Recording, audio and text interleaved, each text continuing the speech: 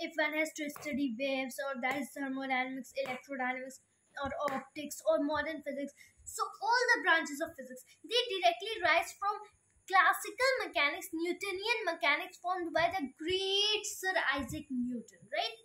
So what happens if one masters classical mechanics? So he can also master waves, he can master optics, he can master thermodynamics, electrodynamics, modern physics, cosmology, astrophysics, means all the things in physics. So if one has to understand physics, actually first he has to understand Newtonian mechanics, and if he has really mastered Newtonian mechanics, then all the branches of physics will become easy for him. Not just this way, that little he wants to understand the definitions of the things like angular momentum and velocity and just move to modern physics so that he can get interest there. So he cannot actually understand it well. He has to master Newtonian mechanics in order to understand all the things. It is the very base, and that is the very essential thing if one has to become a great theoretical physicist, the way like Sir Isaac Newton was, or Sir Albert